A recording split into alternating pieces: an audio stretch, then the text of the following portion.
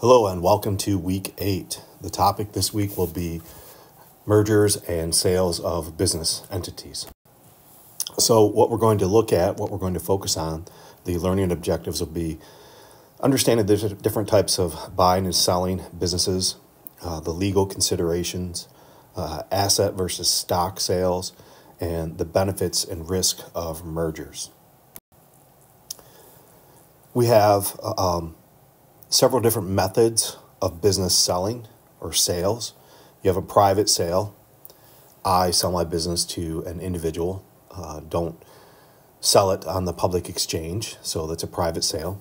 We have an initial public offering or IPO, when large companies tend to go public, which means their stock is made available on the open market or the stock exchanges. That is considered an IPO.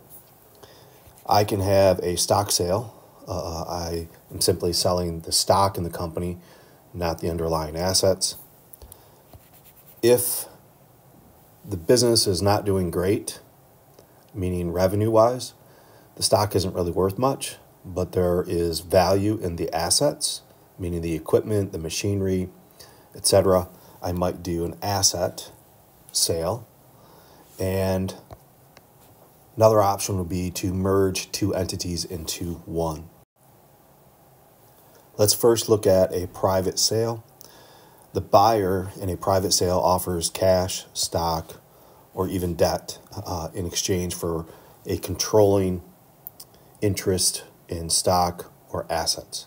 Advantages would be immediate liquidity for the seller. The seller's getting cash, typically. Disadvantage, less potential for profit than an IPO. IPO, initial public offering. Company and shareholders work with the SEC, which is the Securities Exchange Commission, to disclose information to the public and then offer the stock for sale in the public exchange. Advantage, access to capital markets and liquidity. High regulation would be the number one disadvantage. Next, let's look at a stock sale. With a stock sale, the buyer will purchase all shares or equity of target company. When you purchase 100 shares of the stock, you own figuratively everything within the company because you own all the stock, which represents the value of the business. The advantage is the buyer acquires the assets, but then you also get the underlying liabilities. Asset sale is much different. Buyer picks and chooses which assets to buy and acquire. Okay. Advantage here is ability to avoid unwanted assets and, most importantly, liabilities. If I buy the company's assets, I'm not taking on its debts and its liabilities.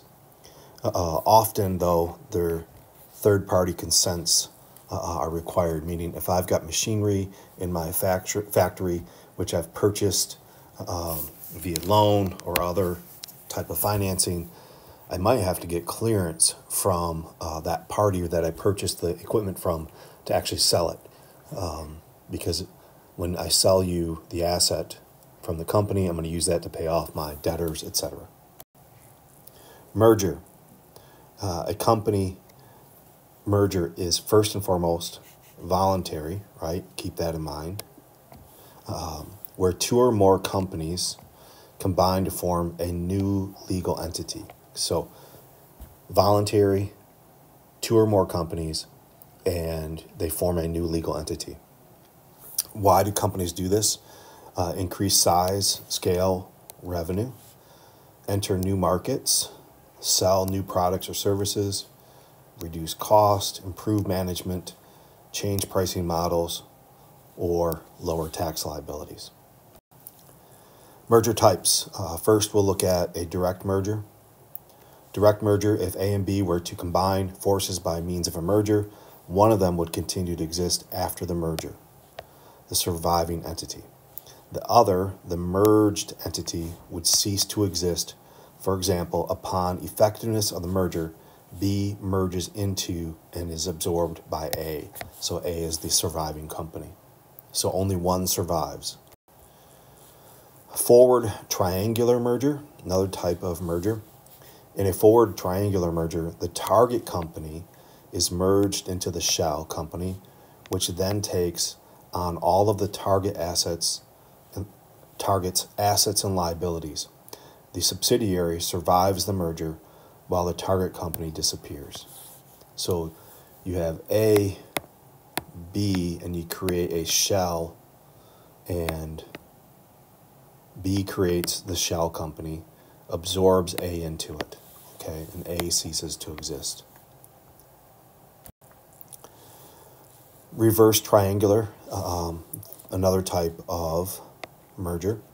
A reverse triangular merger is a mergers and acquisition, M&A strategy, where a company creates a subsidiary to buy another company, and then the subsidiary merges with the acquired company. The acquiring company creates a subsidiary, okay? So the buyer, the acquirer, creates a subsidiary. So you got A creates subsidiary B. Subsidiary merges with C, right? They become D. Subsidiary is dissolved, and A takes over D. Summary of key methods. Comparison of methods. Private sale, key is liquidity, low risk. IPO, key would be access to capital, but it's expensive, right? Stock sale, acquire all assets and liabilities. Asset sale, selective asset acquisition, you do not take liabilities. Mergers, they combine companies. There's 3 ways of doing that, and they're much more complex. There are a lot of workouts to be done.